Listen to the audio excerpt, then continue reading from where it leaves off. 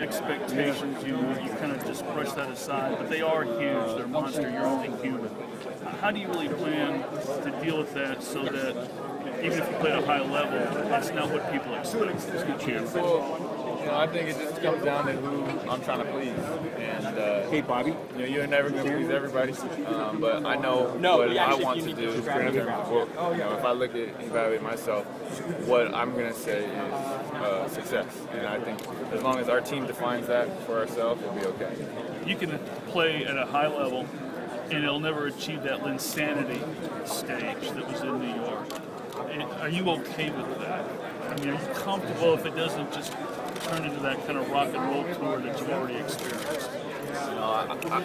All I'm trying to do right now is help this team, and we want to win. And we're not focused on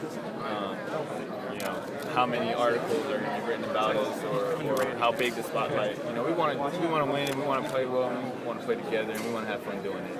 And regardless of how many people watch us or write about us, we're going to do our best to make sure that happens. And then one question about basketball. They talk about how when you were in New York and playing really, really well, that the ball's in your hands a lot. You had a big usage number. Does that style of play mesh with what you think the roster is going to be? Can you play a different kind of way, not have the ball in your hands as much? Yeah, I think I think any team can't be too reliant on any one player. I think there needs to be teamwork and a spread of responsibility. And I'm okay.